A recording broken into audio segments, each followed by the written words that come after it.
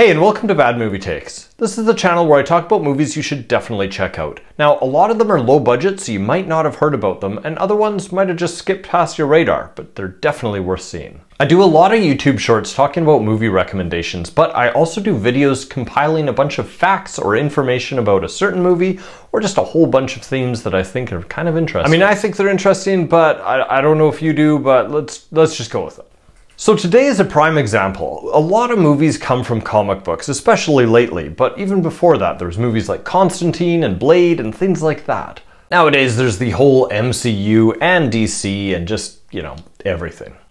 But those are comic books and obviously very well-known ones, and I put together a list of movies that you might not have known came from graphic novels, and some comic books as well. Now you might have heard of some of the movies here, some of them you might not have, but the thing that really surprised me as known or unknown is how many of these movies actually came from graphic novels, and some of them were really shocking to me. So before I start rambling forever, let's get into 10 movies that you might not have known were graphic novels, or comic books.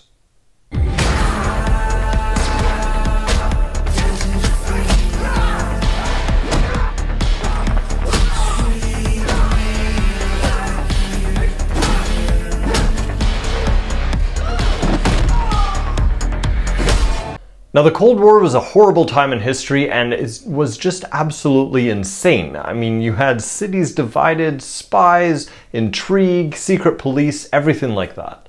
And of course, the ever-present threat of nuclear war, which, you know, is bad. It's no wonder that screenwriters and just novelists in general have flocked to that era and just taken so much inspiration. And because of that, we were given this absolutely entertaining movie called Atomic Blonde from 2017. It drops us right into the time around the collapse of the Berlin Wall, and MI6 has learned that the KGB has stolen a list of secret agents working on both sides of the wall and obviously are intending to do some really bad things about that.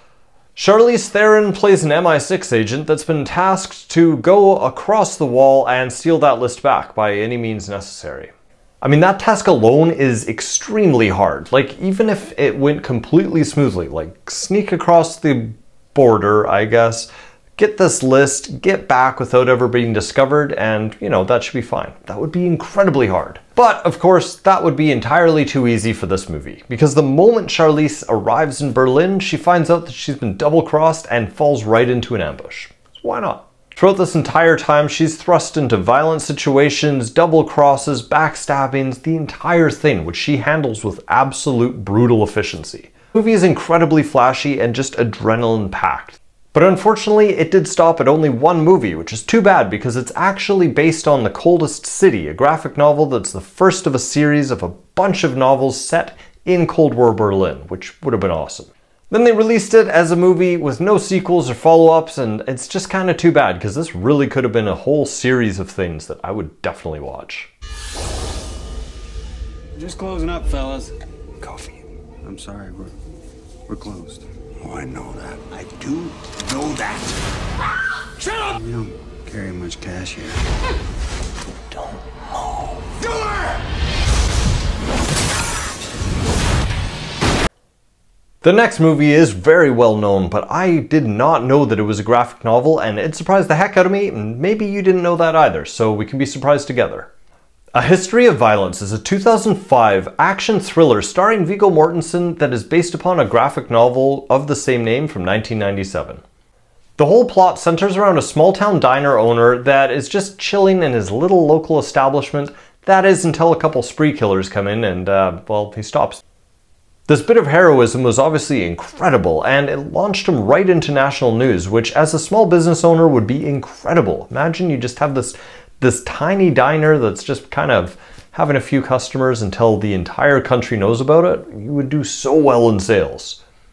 The problem is there's a lot more to this diner owner than meets the eye, and it seems like he was actually there trying to just disappear from life and just have no one pay attention to him. That's the opposite of what happened. And as luck would have it, the mob also watches the news, and unfortunately for Tom here, that gets the attention of somebody who recognizes him, but not as Tom, but as Joey Cusack, a mobster who was affiliated with the Irish mob. This sends Tom, or Joey I guess, down this incredible path of trying to confront his past while avoiding the law and protecting his family and just kind of keeping everything together. This movie was hailed as one of the best movies from the early 2000s, with its gritty noir atmosphere, incredible tense acting, and just this captivating story. Those bastards in the front think they own us. We'll be different when we get there. What do you say? We take the engine, and we control the world. When is the time? Soon.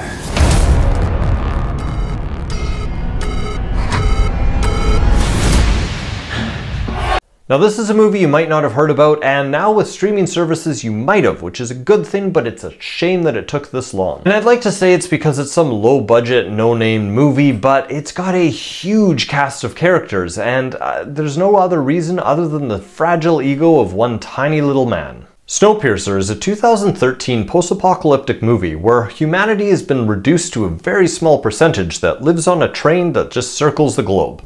It happened because we decided that we could engineer our way out of climate change, and that didn't work. I mean, I guess it did stop climate change as far as global warming because it turned the Earth into a giant snowball and left the Earth's population stuck on this train, which is heavily segmented into classes. It's a win, I'm sure. It's based on a graphic novel called La Transpersonnage, and the director discovered it in a comic shop, and as soon as he opened it up, he could not put it down. He read it cover to cover, just standing right there. We've all been there, right? Yeah. And I mean, he didn't just like the story, he decided he's gonna make this into a movie, but instead of cutting parts out of it and doing the typical thing, he decided to rewrite the whole thing in a movie format, but basically keep it together. The movie follows the leader of the lowest class of the train, leading a rebellion against the upper crust at the front of the train. This movie it is graphic, it is violent, it is super stylish, and it is just so well done. It's got these deep themes and plot twists that gives it sort of this Matrix feel, and that's just awesome. Matrix on a train, why not? I watched this movie on a whim, and it was just incredible, and just an absolute crime that it didn't get the attention it deserved. And this is why. So of course the movie was made, but Harvey Weinstein got involved, and he decided that he didn't like the director's 126-minute cut, and insisted that he cut 20 minutes out of the film. But no, and just stood fast. So Weinstein relented, but because he's a giant man-child, decided that he's gonna slash it and just release it to a limited release audience. Well, even though it just got released to art house theaters, it had such a positive reception that Weinstein was like, wow, okay, maybe I will release it larger. And he released it to 150 theaters nationwide. It's not that many. But now, because of streaming services, more and more people are seeing it, and it is just awesome. So if you haven't seen it or haven't even heard about it, definitely check it out. It's cool to see. All right? Yeah. Hold on. 3. You like 3. How many times have we been here? How many times? For me, it's been an eternity.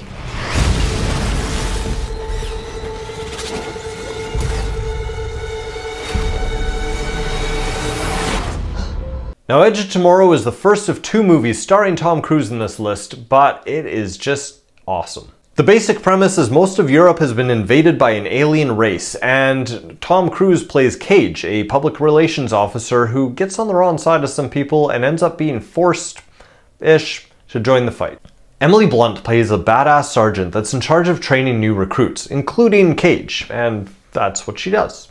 Sends him off to the front. He goes into his first battle, which ends in a very decisive loss, and that's where things go weird, because he comes back and realizes that he's in a time loop where he gets to fight the same battle over and over and over again.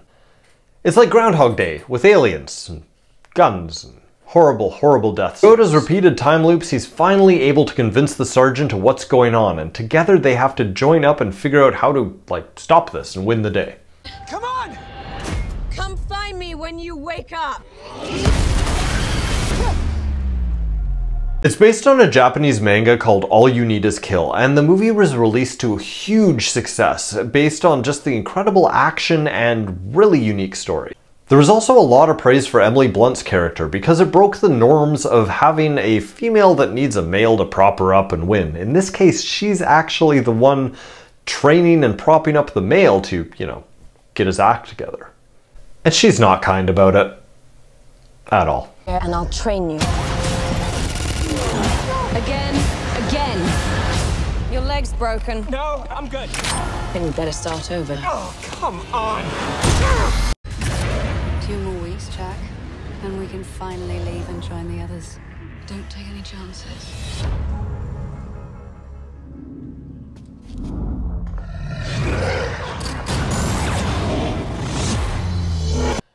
Now, the second Tom Cruise movie on this list is Oblivion. It's a 2013 action sci-fi movie based on an unpublished graphic novel of the same name. And like the first movie in this list, Tom Cruise is once again fighting aliens, which, if I remember correctly, I think that's the third movie he's in where he fights aliens, so I don't know if he's trying to tell us something, just, you know.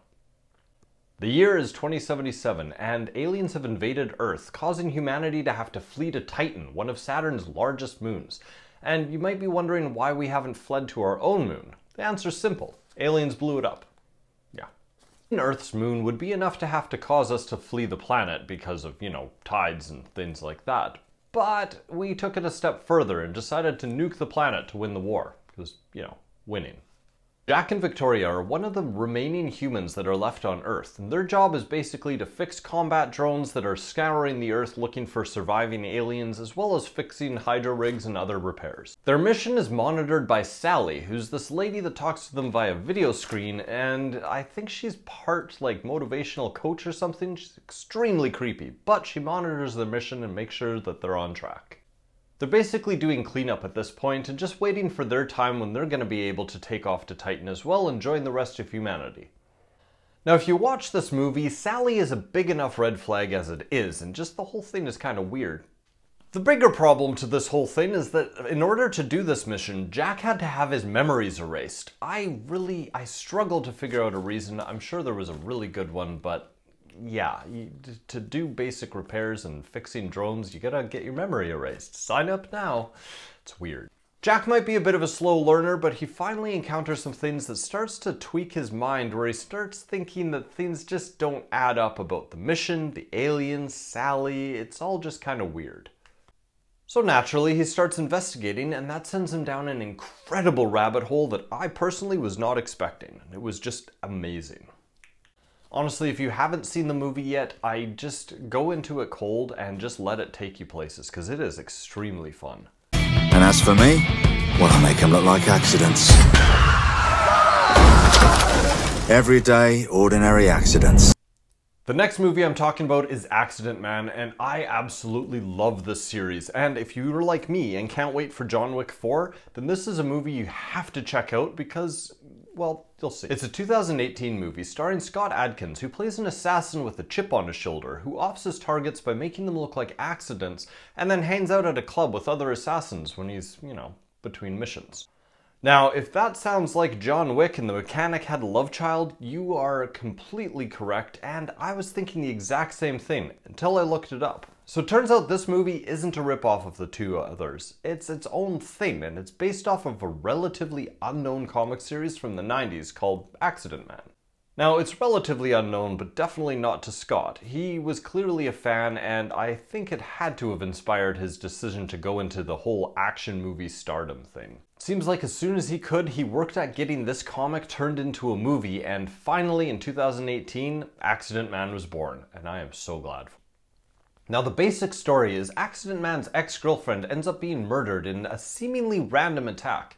But when he starts looking into it, he realizes that she was targeted because of her activism. Now, if that isn't a kick in the pants on its own, it gets worse, because he finds out that members of his own club were the ones contracted to off her. They didn't tell him, obviously. Well, this doesn't sit well for him, and it sets the stage for a heart-stopping action movie with nothing but gratuitous violence, incredibly unique characters, witty one-liners, and just a whole lot of fun. Now, what's better still is Accident Man 2 came out just this year, and I was a bit worried about it because a lot of times sequels don't hold up to the original, but not in this case. It was just as good and super fun. Now, to deepen the ties between this and John Wick, Scott Adkins is starring in John Wick 4, and I seriously can't wait. So yeah, you gotta check out this movie before you see that one, because why not? You ever heard the saying, never rob a bank across from a diner that has the best donuts in 3 counties? That's not a saying. Yes, it is. No, it's not. I get what you're saying, Maybe you but it's never not heard. a saying. It is a saying. Okay. It's a saying now. Go! That Everybody sit down on the floor. Fire in the hole!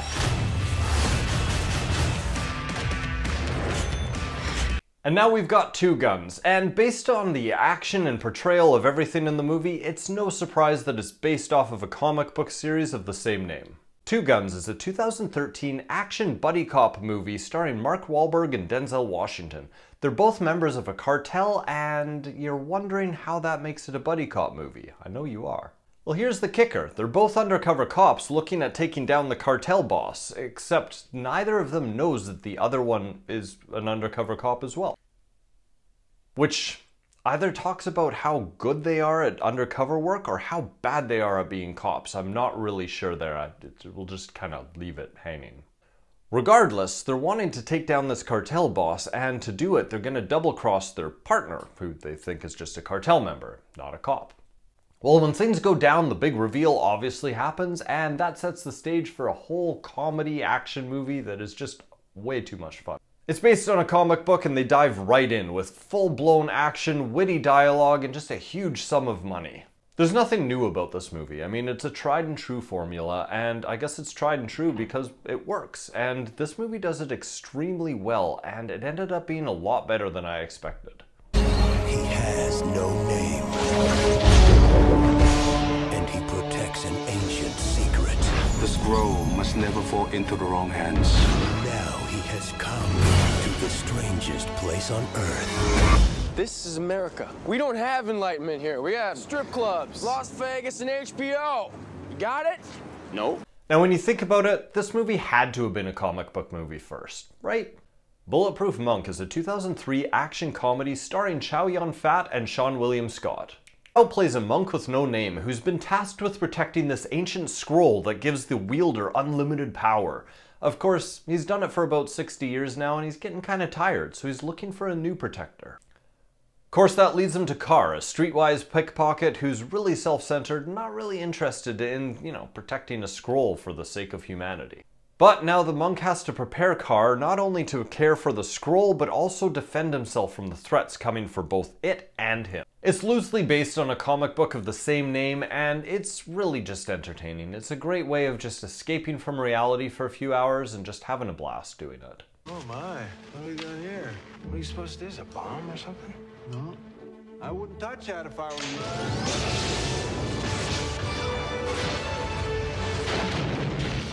How do I look? Like a hood ornament. Stand clear. What was that?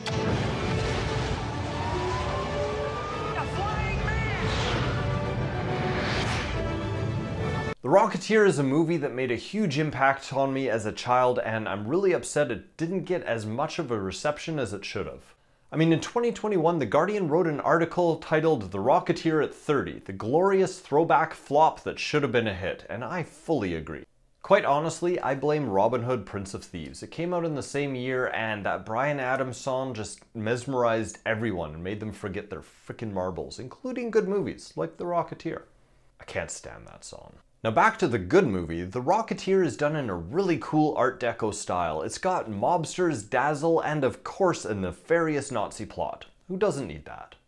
Our hero of the movie is a stunt pilot who, through a series of really weird accidents, ends up stumbling upon a prototype rocket pack designed by none other than Howard Hughes. This lands him in a mess between the FBI, mobsters, and Nazis, when all he wants to do is be a cool pilot and just chase after the girl of his dreams. Tell me exactly why this merchandise is so important to the feds. It's a rocket. A rocket? The entire movie is just a great escape from reality and a throwback to the romanticized old Hollywood with high-flying action and a surprisingly huge cast. Like seriously, if you watch this movie, you'll be like, I know that person. Hey, that's that guy from there. Oh, she's from wherever. It's huge. Not surprising, as The Rocketeer is actually created by a comic book writer and artist, Dave Stevens, in 1982, and it was meant to be an homage to the old serial heroes from the 30s to 50s. I wanted to be the Rocketeer so bad for Halloween. I even had an idea of setting up Pringles cans to be the rockets and spray paint, and it never happened. Maybe one day. Makes me treat you the way that I do.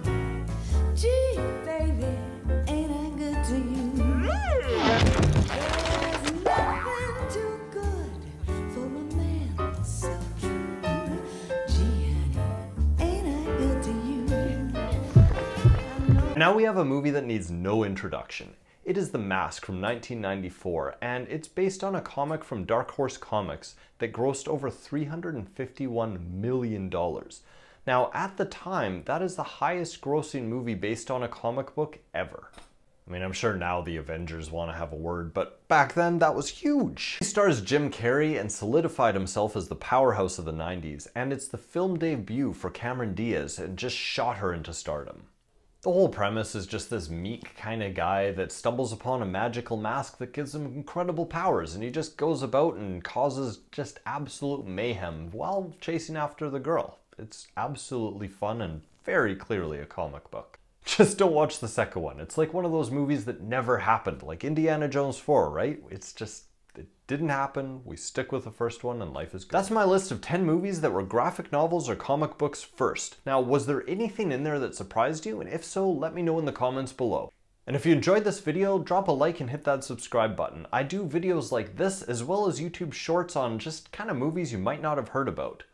And I am hoping to put out more videos like this, so until then, thanks for watching.